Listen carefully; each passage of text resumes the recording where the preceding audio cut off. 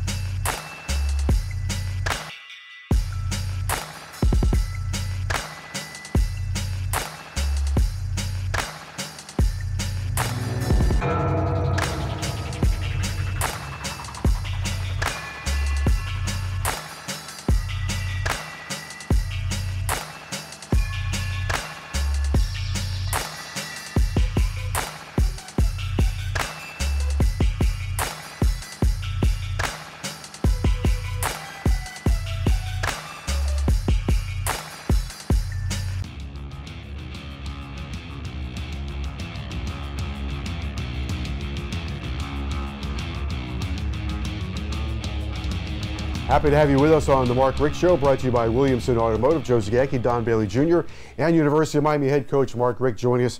Hurricanes this week at home against the Duke Blue Devils at 7 o'clock at Hard Rock Stadium. We'll talk about that game, of course. Coach, got to look back at Boston College. Sure. Tough night on the road. A battle almost to the bitter end. Not as much of a battle to the very end as we would hope. Certainly, we get ourselves in position to be 1st and 9. First play of the fourth quarter, you know, inside the 10-yard line, obviously, and we don't knock it in. We get a touchdown there, that changes the game. You know, gets within 1 score, gets within 6 points. Actually, gets within 1 score of us taking the lead, puts pressure on their offense, and changes the whole dynamic of the game. So, you know, that was a big turning point. The other thing was that last drive we had before the half. We actually had an open receiver going down the sideline for a walk-in touchdown, and we just couldn't get the ball out there. We, had a guy running the wrong route in the guts of that play that kind of slowed down the progress of the decision. But the bottom line was we had good protection. We had somebody open. We just couldn't get it there. Those two plays or those two situations could have changed the game dramatically. Overall, I mean, the guys did battle. They did fight. There's no issue with that. We just got to fight better, and we got to execute better. Coach DJ Dallas and the Wildcat, the running back, the return guy, getting a lot of touches. Yeah, we actually, our kickoff return team did a great job. The team in general did a wonderful job. The best blocking all year long, the greatest field position starts of the year. Set up the first touchdown. We got to about midfield, and that was a huge catalyst for that first touchdown drive. The thing that killed us was the ball getting hit on the, DJ lets the ball hit him in the leg, and the thing goes out of bounds at the 2 or 3, whatever it was. That's 32 yards of field position we lose. And then we did have a couple penalties that on punt return that got us backed up. And, those are the things that, good teams don't do and teams that win don't do. We just can't have enough of those types of situations that put us in a bad way. So there's a lot of things that happened throughout the game that obviously we could have done better. I mean, there's a couple times we flipped the field and, got them down inside their 20. And that's not a bad time to get a 3 and out, and get the field position back. And, even after the time we went for it on 4th down, that first drive of the 4th quarter, they're backed up, inside the 5. And, we got a shot at making a stand right there and putting the offense in good position again to take another whack at it. But, they end up moving it all the way across the field and taking time and field position and all that kind of stuff too. So, there was moments where everybody across the board could have done a better job and had a better outcome. I imagine when you look back at a lot of it, just off the top of my head, there must be a bit frustrating. You mentioned that you had a receiver open in that last drive. Right. I also thought maybe even in the play where there was a sack, you had a receiver coming open a little bit. Oh yeah, I mean we're Jeff Thomas. Yeah, Jeff Thomas. The exact same route that we ran against North Carolina last year, where he ran the post for a touchdown, was open by 12 yards or whatever it was. I thought he was open by about 10 yards in this one. Yeah, he was breaking wide open. We had the perfect play for the coverage.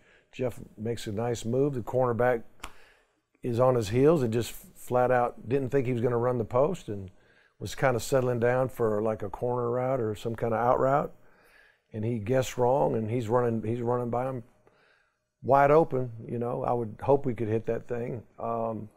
But, we get beat around the edge, and we don't get the ball off. But, should I have had a tight end or a back chip on the way out to help that freshman tackle? I probably should have. That might have made a difference in that play. It would have made a difference in that play. So now should we be able to pass set and block somebody? Yeah. But if a guy's struggling, it's my job to do a better job to help him out. I know it's my weekly get in trouble with the officials, but I watched the game the other day where there were 3 targeting calls. One team lost 3 players, and I watched our game the other night and had a player take one right in the face mask and swallow the whistle. I don't mind saying it.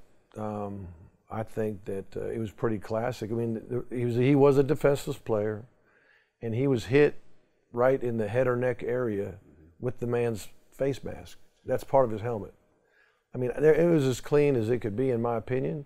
I actually had officials on the sideline telling me, get your offense ready to go. And we're getting our offense ready to go, and then all of a sudden they say no penalty. Now, somebody watched TV copy, and whoever this expert is supposed to be supposedly said there was no targeting. And that might have been what eased everybody's pain and said no foul. But, whoever's in charge of making those decisions have got to be, able to say that is a targeting foul. That's as classic of a shot as you can get. And, Now, could we or should we have scored without having to come down to that? Maybe so, but that obviously 1st and goal at the 1 gives us a pretty good chance to score at that point. And then why the officials are telling me get your offense ready to go, and then all of a sudden it's no foul. I really didn't understand what happened there. All right, we'll come back with more. It's Miami and Duke coming up on Saturday night, 7 o'clock at Hard Rock Stadium. More with head coach Mark Richt right after this.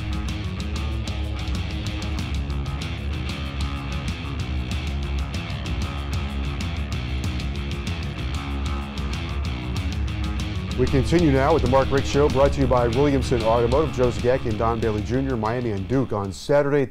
Hard Rock Stadium, 7 o'clock as the Blue Devils roll into town. They're coming off a crazy game against Pittsburgh. It was about 110-100, the final score. I think it was 54-45.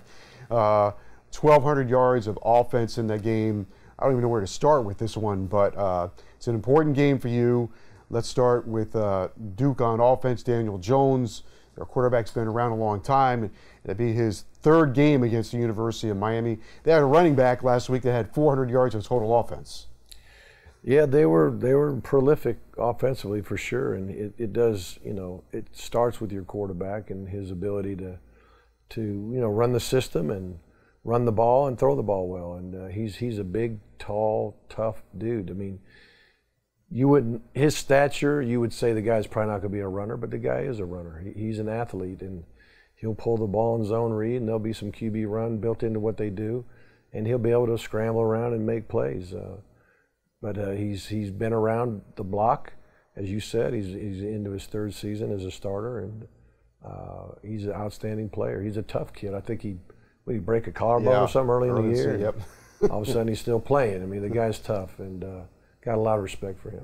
Coach, defensively, Duke has made a lot of upgrades. They seem to be faster and quicker and have gained some size. And Coach Cutcliffe, it's taken him a while, but he's shored up that side of the ball. Yeah, I mean, after that ball game, you wouldn't say it, but they really have made a lot of improvements. Their personnel, as you mentioned, are different than they've been in the past. Guys that can really run, guys that are physical, and they do a good job in what they do. They're not going to necessarily try to trick you, but they're going to try to out-execute you. Same thing in their kicking game, very, very solid in what they do and good at what they do. Coach, let's go back to the quarterback side of it for Duke. They will sacrifice Daniel Jones. He wants to. I mean, he wants to run and get hit. Getting hit at quarterback in this day and age is a part of the game. It used to be, we were all raised, don't let the quarterback get touched. And that's true if he's standing in the pocket, but if he's involved in the running part of it, it's going to happen. Right. Yeah, you're going to get hit. I mean, and really, even if you're a drop back passer, sooner or later you're going to get hit. I mean, that's just the way it is at that position. And if you are a true pocket passer and you're going to have to make a living there, you got to stand in there and focus downfield and throw the ball and take some shots. The greatest quarterbacks in the pocket, that's how they play. That's how they live. And, the protection's not perfect every time, but most everybody in college, not everybody, but just about everybody in college has some form of a quarterback run. It may be just a pure quarterback draw. It may be the zone read where if an end crashes down trying to make the play on the back, you pull the ball and get what you can get and get out or get out of bounds, or you may be a prolific runner who's going to make a safety miss and try to take it to the house, You got all different styles and all different skill sets. But like you say, most quarterbacks in college football have some facet of quarterback run incorporated in their offense. All right, well, Duke coming up on Saturday. We have a month of the regular season to go. We've had some great times in the first 2.5 years, going through some growing pains now, but still have a month of this regular season to go, and maybe some great things still to come. Yeah, there's a lot of exciting games to be played, and everybody has the opportunity to come and enjoy it and be a part of it, make a difference. Especially, like I said, at these home games, the more people that come and support our guys, the greater chance we have of winning, number one, the greater chance we have of recruiting great players. So it takes everybody to be number one. All right, Coach, the very best of luck. It will be Miami and Duke on Saturday night, 7 o'clock. Don and I will come back and wrap up the Mark Richt Show right after this.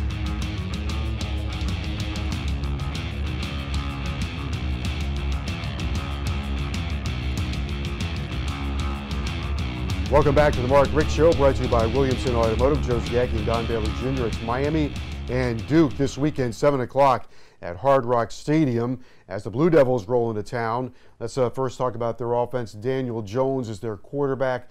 Another team with a bevy of tight ends and wide receivers. A running back that had 400 total yards last week against Pittsburgh, but it's a quarterback-friendly offense. It's funny that we're talking about players that had such great success. You had Jones last week that had high in touchdowns, high in yards, running back that had high in total yards, and they lost. But Daniel Jones, to me, I appreciate him. I appreciate how he throws the football, but I like his toughness. You know, this guy wants to run the football. He wants to carry the load, and he does a great job at it. And he is a true dual threat quarterback. He's got a big, strong arm. He's 6'4", 6'5", and when it comes time for him to pull it and run, he does it, and he doesn't duck away when it comes time to take on a defensive player. He tries to run over him. They have a bunch of wide receivers as well, and usually they have a bunch of guys that are sure-handed receivers, and it's the same this year with their offense. Yeah, I hadn't got the names down yet, but that number 3, I saw him immediately. They look for him all the time. He can run, he can jump, and they're not guys that are blessed with a lot of height, but their speed matches up, and they run great routes. And Coach Cutcliffe has always been an offensive guy, quarterback guy. He makes sure that his quarterback is throwing passes to receivers that there's a comfort level for both of them. And you mentioned the tight end. They've really started to add that to the equation. They've got a couple guys. Gray is one of them who came off a big game against Pitt and a loss, of course, but he had his most productive day as well. And they are a team that exclusively plays with 5 defensive backs. But their linebacker 44, Joe Max Giles, a really good player. One of the most underrated players in the entire conference. Last year, he led the team in tackles. He was a preseason All-ACC candidate. You know, he's been mentioned as an All-American. He seems like he's been around forever, but he understands what he's supposed to do. He makes plays. He secures the tackle every single time, and he really is one of the heartbeats of that defense. Hurricanes have their identity on defense: tackles for losses, quarterback sacks, turnover chain. They have to play to all of those things.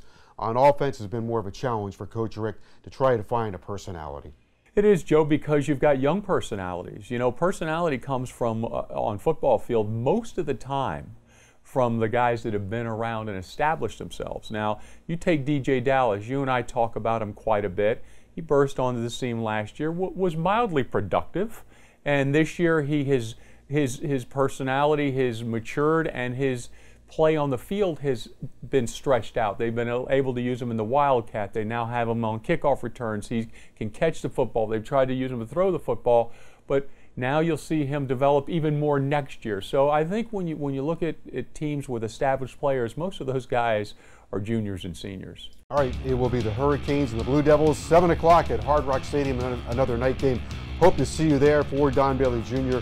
and University of Miami head coach Mark Richt, I'm Joe Zagacki. We'll see you next time right here on the Mark Richt Show. So long, everyone.